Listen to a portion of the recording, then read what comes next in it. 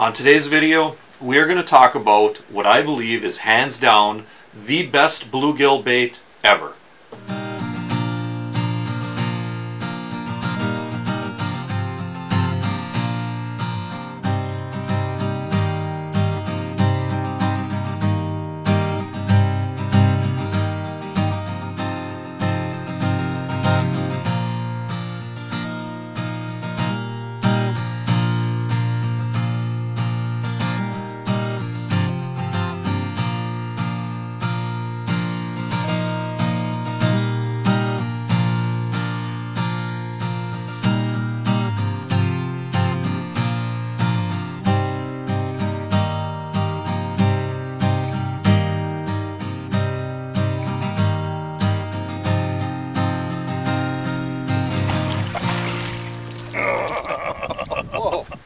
Hey there, outdoor YouTubers. It's Dave Knetter from Knetter's Practical Outdoors. And you know, like I said earlier, we are going to talk about what I believe is the best bait for bluegills ever. Now, I know earthworms have probably caught more bluegills than any other bait out there, but I don't believe that they are the best bait for bluegills.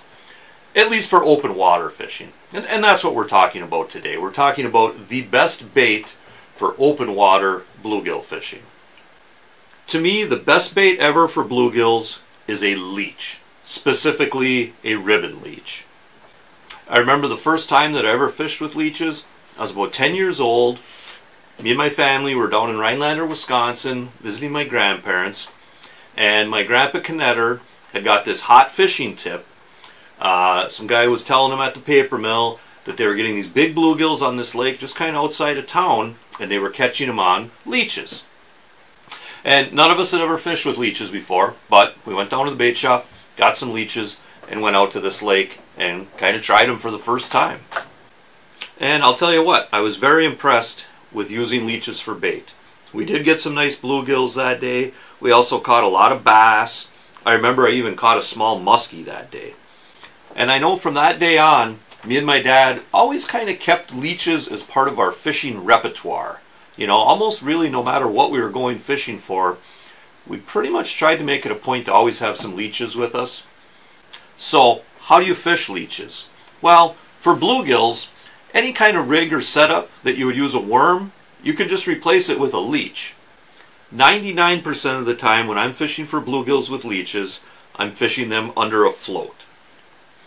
And the specifics of that rig kind of depends on a few things, okay? First of all, if my intentions are just to target bluegills, I will buy the leeches that are a little bit on the smaller size. Leeches that are maybe 3/4 of an inch to maybe 1.5 inches long. Sometimes I've actually bought leeches that were too small, okay? So you kind of got to look at them. I've gone into bait shops before and got the small leeches, and they were almost too small. They were like, you know, less than 3/4 of an inch long, more on the side of a 1/2 inch long. And you really just don't get the wiggle out of something that short, you know, once you put it on the hook. So you kind of got to take a look at them. Sometimes what bait shops consider a medium leech is the size I want for bluegills. Sometimes it's the small. You're just going to have to kind of check them out for yourself. Next, again, if I am just targeting bluegills, I like to use like a size 6 or 8 Aberdeen hook. Okay, you got that nice long shank on an Aberdeen hook. That longer shank makes it a lot easier to get the hook out of a bluegill's mouth, right? They got that small mouth, so it's nice to have that little extra length in the shank. Gives you something to grab, get that hook out of a bluegill's mouth. And the line would be just like any other bluegill rig. You know, 4 to 6 pound test mono works great. You know, a lot of times I'm fishing clear water, so I like to usually go with maybe a 4 to 6 pound test fluorocarbon leader. Then add a couple split shot and a matching float or bobber. And by a matching float or bobber, I just mean coordinate the amount of sinkers you have with the size of your bobber. You know, match those up so it doesn't take very much pull from that bluegill to bring that bobber underneath the surface of the water. And just real quick, we'll just kind of go over some bobber basics. This is kind of your most basic setup right here. This is just a clip-on bobber, All right, I just got it clipped right onto the monofilament, couple sinkers, and my Aberdeen hook. And this is a real basic setup. This sort of setup has just caught a bajillion bluegill, I'm sure, through the course of history. Real simple, works great when you're fishing for fish that are probably in 4 feet of water to less than 4 feet of water. Okay, now if you're getting into where you're fishing a little deeper than 4 feet, you know, anything beyond that, it can be a little bit harder to cast with a clip-on bobber. So that's when I'll switch up and go to a slip bobber. And again, just your basic slip bobber rig. You know, you got a bobber stop, you got a bead, you got a slip bobber, slides along. That stop you can move up and down the line, get it to any depth you want. And in this particular setup, I got my split shot. I do have a swivel, and then I do have my fluorocarbon leader here, okay, and then the hook.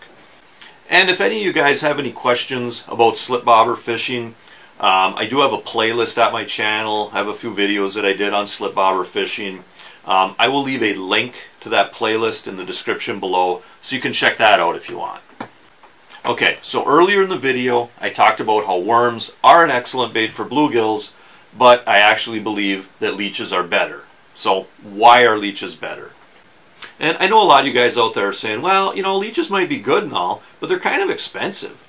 You know, for the cost of a dozen leeches, I can go out and I can get 3 dozen worms. Well, there's certainly truth to that, but I do kind of believe a lot of times you can catch just as many bluegills on a dozen leeches as you can 3 dozen worms. Worms do kind of get picked off the hook maybe a little easier than leeches. And, you know, and even if they don't, you know, if leeches actually work better, you know, to me, it's kind of worth the extra cost.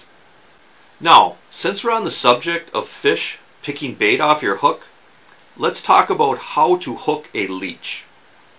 Probably the best way to hook a leech is you take the leech in your hand and you find the bigger end or the bigger sucker. Leeches kind of have a sucker on both ends, but one's a little bigger, you know, one end's a little fatter, and that's the end you want to find. And take your hook and put it through the leech one time just below that bigger end, that bigger sucker. The bigger end of a leech is actually its tail. So if you can imagine, you know, a leech being hooked by its tail, it's probably going to sit there, you know, and try to swim away from that hook all the time. So it seems like that's probably the best way to hook them to get the most action. Now, the next thing you should do after you hook your leech is just set it down in the water for a second and take a look at it. Okay? And the first thing it should do, as soon as it hits the water, it should start swimming. Okay?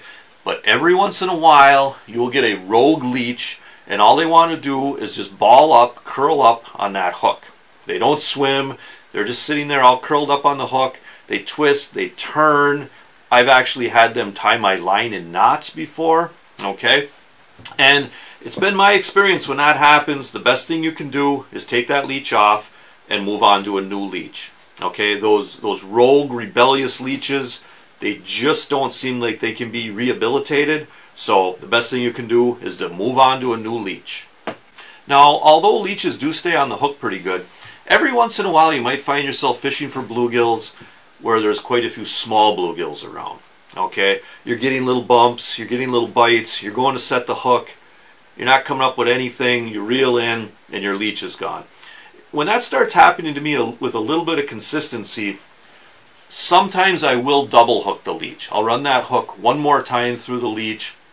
It does diminish the action of the leech, but I still believe that even a double hooked leech has a lot more action than a worm. So I still view that as a better option or a better bait than worms. And once a leech is double hooked, they are on the hook really good then. It's pretty difficult for even small bluegills to rob you. Now, I know some of you guys out there that have never fished with leeches are going to be a little squirmish about handling leeches. Okay? You know, because they will stick to you. Okay? They will use their suckers and they will stick to you. It's, you know, it's going to be totally temporary, right? Because you're just going to hook them and you're going to cast them out, so it's not an issue. In fact, when they do stick to you, it actually makes it easier to get the hooks in them. All right? And, you know, I'll tell you, if my youngest daughter will sit in the boat and just play with leeches, you guys should be able to pick one up and put it on a hook, right? So guys, just, you know, if you are a little squirmish about using leeches, just get over it, because they are going to catch you more fish. Another reason that I think leeches are just a fantastic bait is that leeches are a predator. Leeches are a carnivore, okay? So leeches hunt for their food, and sometimes that food is fish eggs. So bluegills and other fish are kind of programmed to be intolerant toward leeches, especially when it's around their spawning seasons. So not only do bluegills view leeches as food, they also view them as a threat, and they can be very aggressive toward them sometimes. Now, I mentioned those other fish, okay, and this is another benefit of fishing with leeches. You know, even though you might be out fishing with leeches, targeting bluegills, you have an excellent chance of catching just about anything that swims in the lake you're fishing. I personally have caught a lot of different fish on leeches.